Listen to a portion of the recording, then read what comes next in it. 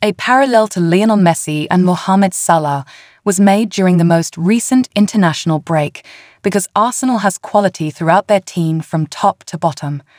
Bukayo Saka, a player of the caliber of Lionel Messi and Mohamed Salah, was said to possess a trait that is unique to him.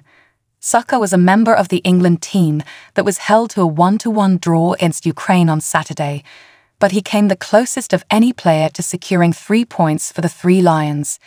In the second half, he cut in from the right and sent a shot that was heading for the goal until Ukraine goalkeeper Georgi Bushchan deflected it onto the crossbar.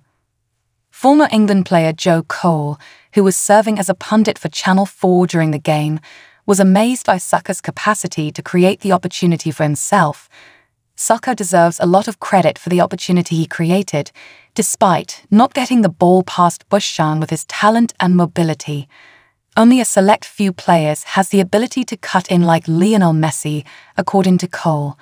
It is in the possession of Bukayo Saka, Lionel Messi and Mo Salah.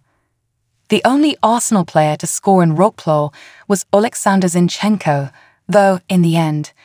In the 26th minute, the captain of Ukraine placed his team ahead, but Kyle Walker's goal made sure the victory was shared. England had won 4 of their previous 4 games entering into their match against Ukraine, so despite the lost points, they're still in good shape to secure a spot at the Euros. The second meeting of a current international break is a friendly between Southgate's team and Scotland, while Ukraine travels to Italy for a crucial game. Cole made his remarks following Saka's second consecutive victory as England's Male Player of the Year. He improved his goal-scoring performance and earned his first senior hat-trick in a victory over North Macedonia in June, earning him the honour. Saka remarked after keeping the prize, "I'm always aiming to get better and advance each season. I'm going to aim higher this year, I promise.